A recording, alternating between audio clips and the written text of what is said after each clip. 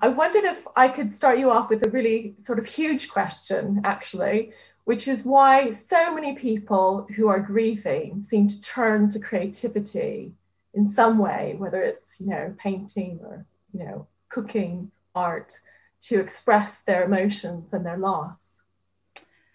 I think it's because grief is invisible, that the death, the person has died, the body is no longer present, and they're just completely overwhelmed by the presence of that person's absence. And often words just don't really do it.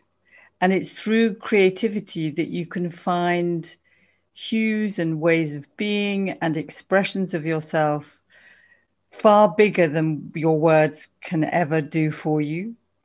And it can be in so many different ways. I'd also like to say from your very introduction, if I can, is about heal, that how you use creativity to heal. And my wondering, and I don't know that I'm right, is I don't know that the process of creativity enables you to heal. I think what the process of creativity does is allow you to express a lot of what you're feeling that's sort of inchoate and kind of lost in your system. And through that, you adjust to the reality of the death. And that doesn't always feel like healing. It feels like adapting and shifting your internal sense of yourself to be a person who's alive and living without the person that you love.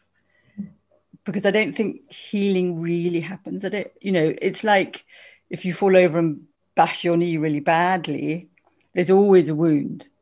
Is that Yeah. healed? Maybe it's healed. I don't know. I don't know if that's a difficult word or not. I don't know what you think. Well, and maybe because heal implies too much a kind of linear trajectory from grief to being better. It sort of implies maybe getting over it.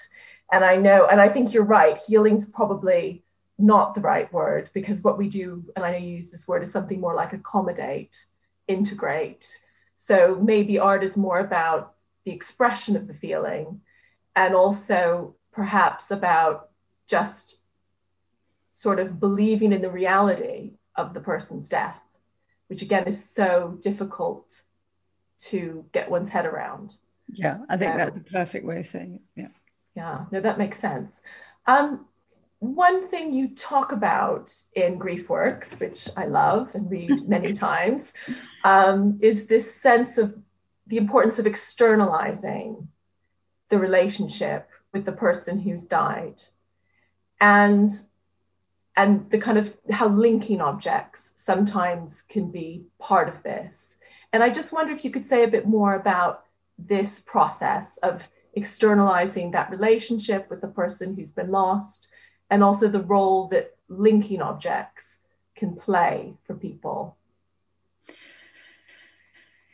It's to grief being invisible. And so creativity finds a way of externalizing what you can't voice, but it's the process of grief is, as you said, accommodating and facing the reality of the death and the absence of the presence. So it's twofold. It's the relationship continues, the love never dies. So it's finding ways of continuing that bond and allowing that to have its place in you whilst adjusting to this new reality that the person has died. And so the touchstones to memory, ways of remembering the person, are a very significant, no, that's not the right word. They're a very, what's the word? They're a very straightforward way of connecting to the person that's died, because they can be embodied and they can connect to the memory. So it might be that you write the person a postcard. It might be that you write them a letter. It might be that you wear their bracelet or their scarf or their big pajamas, or make their shirts into a quilt, or cook their favorite recipe, or walk where you walked with them. Because all of those memories have the sort of all of the senses. touch, sounds, smell, and not necessarily taste, but sometimes taste. And that kind of imbues you and connects you to the person that's died when you're kind of longing for that person. Yeah. And so it helps connect to them, and that can calm you enough then to do the painful work of grieving, because it's pain that's the agent of change in finding a way of living without the person, facing this new reality that you never chose and didn't want.